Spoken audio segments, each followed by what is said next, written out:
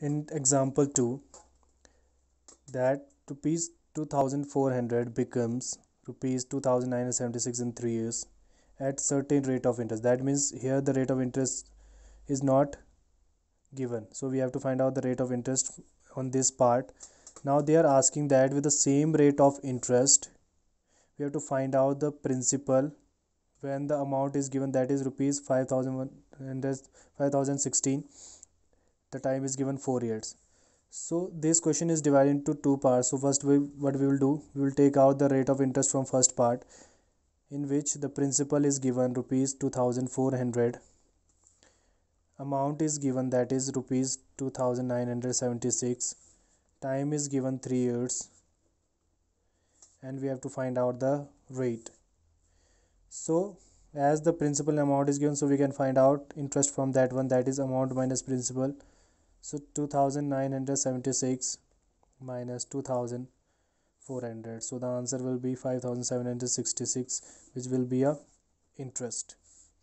Okay, now we got the interest, so we can put down that one into formula of interest, from where we will take out the formula of rate, that is interest into 100 upon principal into time.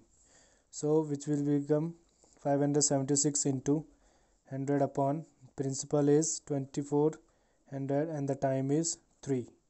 So when we will solve this one out, so we will get the rate, that is 8%. So like this we'll cancel out.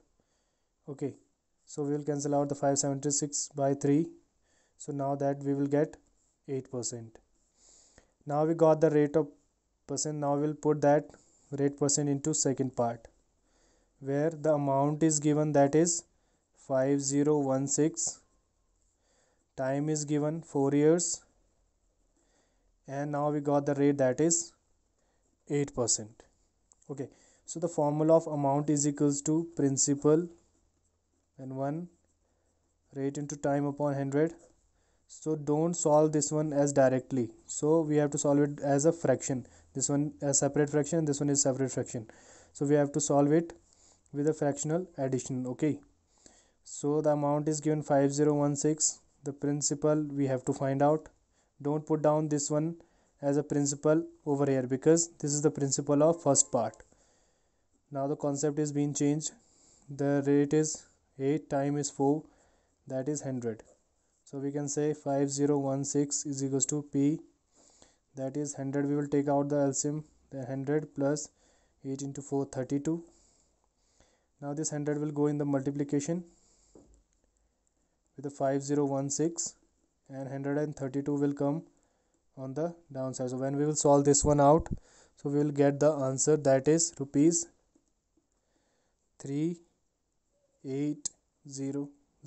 You can do it like, we can multiply the numerator, then divide it by denominator, you will get the answer, that is rupees 3800.